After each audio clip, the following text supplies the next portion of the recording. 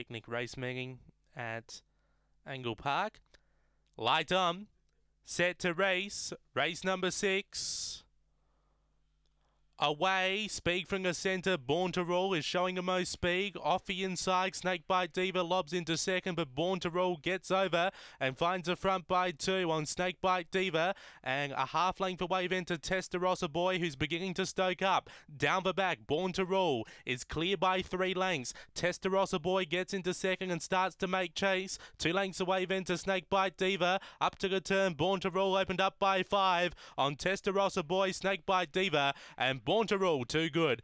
Beaks home Testarossa Boy, and Snakebite Diva last at a 3, but time around 31 seconds. After race number 6, 31.01. 31.01 that time. Number 3, Born to Rule, your winner for Ray Fewings. Beaks home number 5, Testarossa Boy for Marty Doyle. And third, number 1, Snakebite Diva for Nathan Hughes. 5